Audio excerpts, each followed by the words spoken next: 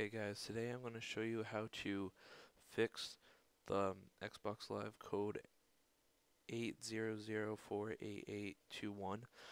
I just did this, so mine's working now, but what you have to do is you want to go to System and go down to Storage.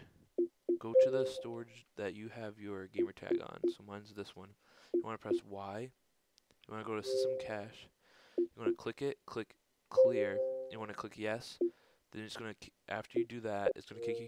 You click yes, it's gonna bring you back to here. Hit Y again, system cache. Hit yes, and then Y again.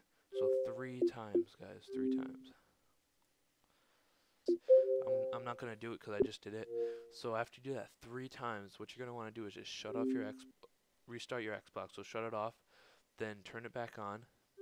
Then you're gonna go and then it's going to come up. It's probably going to still have the same pop-up thing, but you're going to click out of, you're just going to click out of that, and then I'm signing out right now, and then you're going to go to sign in, and you're going to want to re-download profile.